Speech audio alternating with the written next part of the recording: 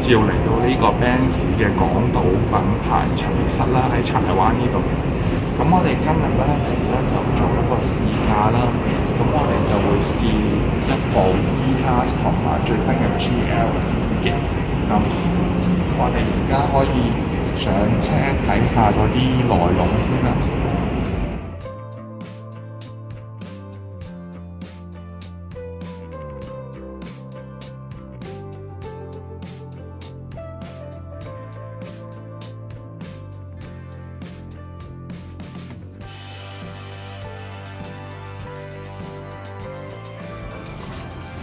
咁咧，我而家就上咗呢部最新嘅 GLA。咁 GLA 咧就其實都 based on A-Class 個底盤啦。咁往日嚟講咧，我揸過上一代嘅，咁俾我感覺就係話前座 OK 啦，咁後座咧就比較窄嘅。咁但係咧，我而家坐咗呢個新一代咧，個感覺就有少少煥然一新嘅感覺，我自己覺得。咁就不但止，即係呢啲空間咧，就比舊款咧大好多喎，我覺得。呢啲位都大好多喎。咁而且咧，佢呢部 GLA 係200系列嚟嘅啫，咁即係唔係即係以前嗰啲250貴啲嗰啲，但係即係嗰個裝修啊，個裝修都幾唔錯啊，我覺得。咁headroom 好夠啊。咁你坐上嚟係有少少似寶馬 X1 嘅感覺嘅，特別有呢個天窗啦，係啦。咁我而家去試坐一坐嗰個後面，睇下嗰個後面個感覺，睇下佢大啲定 X1 大啲。好啦，咁我而家坐咗入嚟呢個後座啦。咁後座咧，俾我感覺就係佢個車窗係比 X1 細啲啊。咁咧，佢呢度因為比較高啲啦，呢度門比較高啲啊，所以你覺得坐咗入嚟嘅時候有少少冇咁開揚，真係冇咁開揚嘅。咁但係咧，呢啲空間咧好好喎，好夠喎。即係如果你話作為一般嘅代步家庭車，睇成兩個拳頭位咧，好夠啊。係啦，咁呢個 headroom 都好夠啊，一個半拳起碼。咁啊〜中間冇，中間都有杯架嘅呢啲。咁我而家坐一坐中間下，夾唔夾先？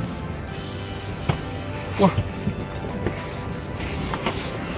好 OK 啊，真係好 OK 啊！中間都，即係雖然佢係真係有突上嚟，但係咧，其實真係好舒適嘅呢個位。中間都唔覺得，反而中間我覺得比坐旁邊咧冇咁局促添，因為可能呢個太高啦，呢個門太高，呢個玻璃太細。咁我呢度咧就好開揚，可以睇到全部嘅景色啦。咁我唯一就有少少遺憾就係呢度就冇後冷氣出風位咯。咁但係都唔緊要嘅，因為佢而家呢3個冷氣口咧係向主要吹，其實好舊嘅應該我覺得，因為我本身。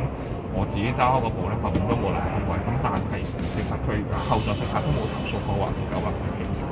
咁啊，好，尾箱咧有電尾門，空間嚟講就 OK， 不過不失。開嘅呢個嘢，咁樣開嘅。哦，下面有少少位啦，冇用啊，不過呢啲擺唔到啲咩嘢。不過不失，呢個比 X1 細好多，我會感覺上細好多，爭好遠。X1 係深好多，咁呢一個我諗一般用途係可以嘅，咁唔算話太大，都唔算話好細咯 ，OK 啦，我覺得。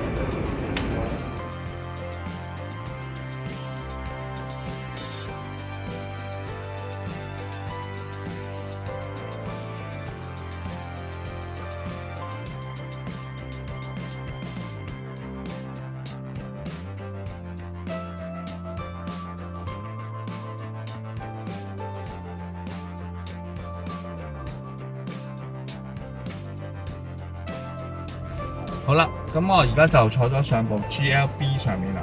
咁 GLB 咧，佢而家定位係一個7人嘅5+2嘅 SUV 啦。咁坐上嚟同一般嘅 SUV 嚟講咧，我覺得佢 size 係細少少啊，即係唔係普通嗰啲SUV 啊7人 SUV 咁 bulky 嘅。咁坐落去嘅感覺就你似坐咗上架私家車大少少嘅私家車啦，或者個感覺甚至乎有啲似係嗰個 GLA 上面嘅。不過佢當然佢呢個視野就再闊多少少啦。咁內裝方面咧，其實就同GLA 啊嗰啲嗰分別又唔大啦。我覺得就係基本上啲設備都係一樣嘅，都係雙 mon 啊咁樣嘅。咁當然佢亦都係配備翻呢啲全景天窗啦。咁我哋最關心嘅呢個7人 SUV 咁梗係去後座啦，我哋去後座嗰度睇睇。咁我而家上咗嚟後座啦，咁後座而家當然啦，佢調校個位置係最後嘅，貼到最後咧，咁我梗係好舒適㗎，冇問題啊！呢個咧就比GLA 開揚好多啦，因為佢呢個門咧係低啲啦，個玻璃都大啲啦，咁個 legroom 都好夠，亦都有佢哋後面有冷氣出風啦。咁我而家就試下將佢褪前翻，睇下佢點樣可以上到去後面啦。咁咧，但係我要揾一揾嗰個掣係顯示。好啦，原來嗰個係冇電動掣嘅，係手動掹住呢度褪前褪前褪前。好啦，而家褪到最前。如果褪到最前嘅話咧，咁 O 唔 OK 咧？仲有大概一個平台位啦，唔係太差喎，唔係太差。咁當然唔夠頭先咁舒適啦，會近啲。咁但係都頂唔到啊，都頂唔到啊！呢度再上係頂唔到，好 OK。咁呢個再褪前啲，就係咁樣樣。好啦。咁我而家試下將佢掹低佢先，掹低呢個頭枕咧就會定。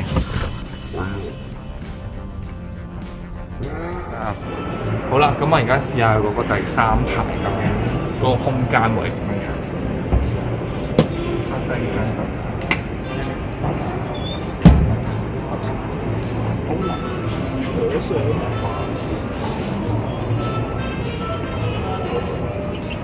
咁咧，我而家就坐咗上第三排啦。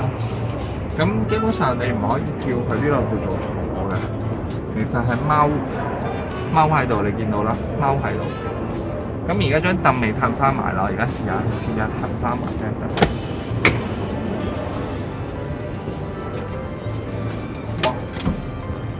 好，褪咗啦。好啦，我而家拍一拍我自己，踎喺度都唔頂，叫做唔頂格啦。但係其實係真係踎喺度嘅咯，咁唔係話叫做坐。如果你真係有小朋友嘅話咧，就俾小朋友坐係可以，但係即係我覺得就緊急應用可以咯。你真係如果你長途啊，或者係真係長期咧，有啲成年人要坐後面咧，其實真係唔 OK 嘅。咁但係喺香港係咁噶啦，你呢啲5+2你又要貪心，你又要7座位嘅話，就冇辦法啦，就一定係咁樣樣。得。其實咧上落咧都好艱辛嘅呢一架車，如果你第三排嘅話，你睇我。咁咧，佢啲鎖其實。我都係覺得呢一類型嘅車咧係唔錯嘅，適合嘅。你嗰兩個位拍翻咧，可以擺喺後面算碼啦。咁呢個咧就可以擺翻喺呢一度，咁樣可以。咁當然咧，你開咗之後咧，你呢度就完全冇晒可以擺行李嘅位。呢度其實基本上咩都擺唔到，擺兩個背囊都可以。好啦，我哋翻先。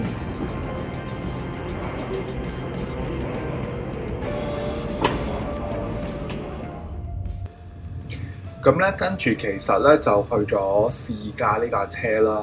咁呢架車其實俾我嘅感覺嚟講，就係話咁大架車，其實個2000cc 嚟講咧，個動力都好足夠嘅。咁你俾少少油啦，咁佢都係扯住咁去啦。咁當然我冇試到7人坐滿嘅情況之下，會唔會都係咁勁啦？不過我相信咧都冇乜問題嘅。咁另外咧，佢個科技感好夠嘅，個儀表板啊，嗰啲 mon 啊，咁你俾到你嘅感覺就係、是，喂，呢部真係一個新世代嘅 Benz 嚟嘅。哇！咁另外隔音方面啦，就超乎我意料之外喎，其實都真係幾好嘅喎。即係除咗佢嗰啲胎噪之外咧，其實 engine 嘅聲咧都好少話傳入嚟個車廂裡面嘅。咁而個駕駛感方面咧，非常之輕盈啊！你唔覺得你自己似揸緊一部咁大嘅車啦？你轉嗰啲彎話去就去，話劈就劈噶啦。咁後座嘅乘客咧個反應咧，亦都係正面嘅。咁當然咧，佢未必去到 E-Class 嗰啲咁舒適嘅。咁但係你話一般嘅座椅啊，嗰個承托力啊都非常之好嘅。咁另外咧，我一個朋友咧都同我一齊去試咗咧嗰部 E-Class 嘅。咁 E-Class 唔使講啦，嗰個乘坐感啊更加舒適啦。咁車廂亦都豪華啲嘅設備都豐富啲嘅。咁隔音咧亦都再比 GLB 好啲嘅。咁但係唯一覺得佢有一個不足嘅地方咧，就係佢因為部車比較大部啦，咁所以咧可能佢都調校得比較 comfort 嘅關係咧，咁所以可能動力方面咧，你覺得即係踩油落去，佢要諗少少，佢先至再去嘅。咁而加速嚟講咧，亦都會趨向於係比較線性一啲啦。咁就唔係話好似一般嘅 SUV 咁樣，哇！你一踩大腳咁佢就飆住去嘅。咁大家個價錢咧都係差唔多喎。咁所以咧，如果你冇7座嘅需要嘅時候咧，其實你諗下 E-Class 咧，其實都真係唔錯嘅喎。咁不過你要諗一諗啦，佢嚟緊咧就會有一個 facelift 嘅轉款嘅，咁你自己考慮翻究竟你個需要會係點樣樣啦。咁到最後啦，要讚下呢個平治嘅港島品牌中心啦，呢度個環境真係非常之正啊！睇車啦，非常一流啊！建議大家都嚟睇下啦。